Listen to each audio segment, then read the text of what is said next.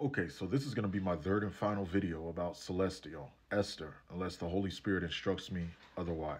The first video that I did was just simply pointing out how she was wrong about saying that Marcus was a Freemason. And I don't say that from knowing Marcus from afar. I know him personally. And I've known him personally for years. And I used to be in the Masons. There are things that Marcus does that the Masons won't allow. You cannot speak against the Masons and promote Jesus the way that he does and be in the Masons. You can be in the Masons and have a Bible and say you're a Christian, but when you start calling stuff out and you speak against the Masons themselves, you can't do it. Well, Ty, you don't know what you're talking about. Yes, I do, because I used to be in the Masons. Well, Ty, you're still in the Masons. No, I'm not. They make videos about me right now. Angry at what I say. The next video was that she said that we don't have a birthright to hope in the end times. Basically, it's not her job to comfort. This was my thing with that when I did that video. God does speak judgment. And when he's speaking judgment to unbelievers, there's no comfort in it at all. In fact, the unbeliever does not need to be comforted. The unbeliever has the wrath of God waiting on them. And I don't have an issue with descriptive prophetic words of things that happen.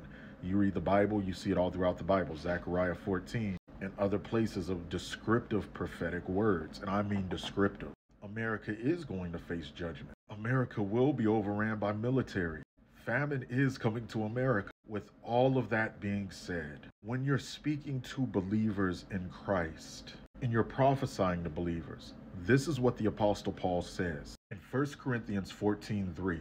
But the one who prophesies speaks edification and exhortation and comfort to men. The Greek word that's used here for comfort means encouragement, comfort, consolation, literally comforting. He then says a person who speaks in tongues is strengthened personally, but one who speaks a word of prophecy strengthens the entire church.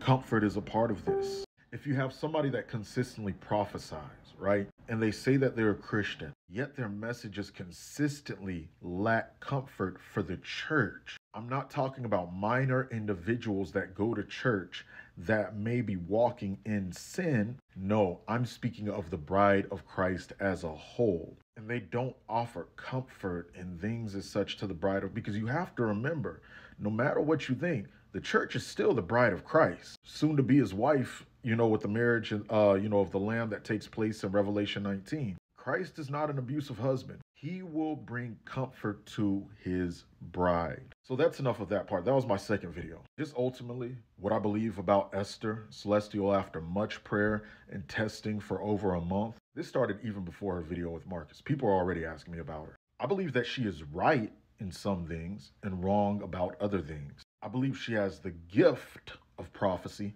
but is unrefined, thus allowing a mixture of God, the flesh, and the enemy. And yes, even the enemy can give his own version of words of knowledge, predictions that happen, etc. If it's already been released by God in the spirit realm, then the satanic kingdom can know about it. We see this according to 1 Kings with the lying spirit that was present in heaven to go lie to the false prophets of Ahab. Or B, if Satan sets up something himself in the spirit and then tells somebody to say it, and then he brings it to happen. Like if he tells somebody, this person is doing A, B, and C, and then he tells another person, hey, lie on this person. So then when it happens, it's like, oh, they prophesy, that. I'm not going to say that she doesn't have a zeal for God, and I'm not going to say that she doesn't have a love for the thought of God. I will say that there is an impurity of mixture present, as I just mentioned, as well as other things that I have not, at this moment at least. I've noticed that there are things that she says that literally outright contradict the Bible, word for word. The thing that makes it so detrimental is that she puts God's name on it. But at the same time, some of the other things that she says agrees with scripture.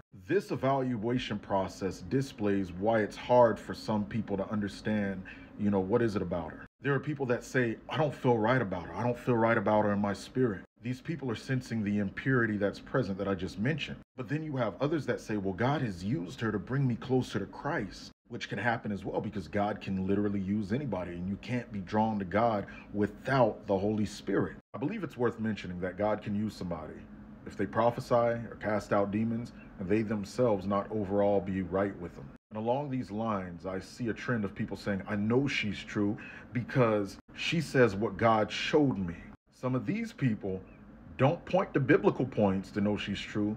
It relies on the standard of what God showed them, or what they say God showed them. That's not how to test somebody biblically. Both kingdoms can show the same thing, and one can be God and the other can be the enemy. hence why the Bible is our standard. And I've noticed a trend that whenever somebody approaches her, not in sarcasm, not being mean, just genuinely concerned, she's rude to them many times. Not every single time. Ultimately, a true prophet that walks with God may misinterpret sometimes, not consistently. We see it happen with Agabus in Acts. However, a true prophet will not contradict Scripture. They won't lack love or the fruit of the Spirit, and they will speak words of correction and judgment within the confines of Scripture. I want you to pray with me that she becomes refined in the prophetic and learns how to hear God, and not only simply hear God, but test and discern the spirits fully. Because right now it's kind of like she's in the middle. And to be able to discern when the enemy is present, so she won't speak by him as she has done different times, so she can walk in her full potential. Because I'm afraid if that doesn't happen, God will send forth the humbling process to break off pride. And again, I want to say, this is how I'm going to know if some of you watched the full video and weren't led by your emotions to become impulsive. Prophets of the new covenant, end-time prophets, will speak judgment. However, speaking judgment is for those that are in sin and not those that are walking faithfully with God. Christians will be persecuted and go through hard times. However, comfort and hope is our birthright. 1 Thessalonians 5:9 literally says that we are not appointed to the wrath of God. We are not to be comfortable not doing the work of God.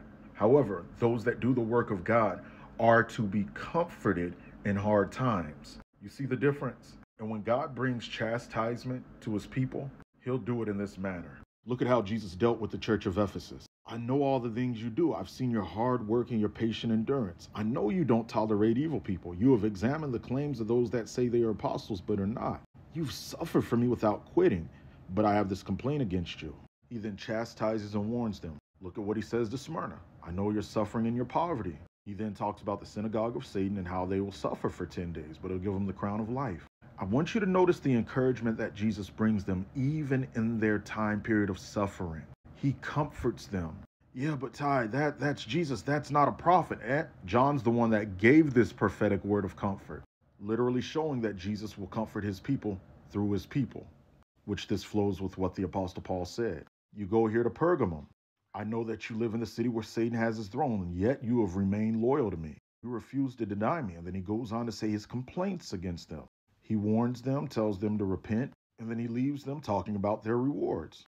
To the church in Thyatira, however you want to pronounce it. He says, I've seen your love, your faith, your service, your patient endurance, but I have this against you. He then talks about Jesse. He warns and brings comfort. Sardis, I know all the things you do, that you have a reputation for being alive, but you are dead. He tells them to repent. And then what does he do? He brings encouragement. All who are victorious will be clothed in white.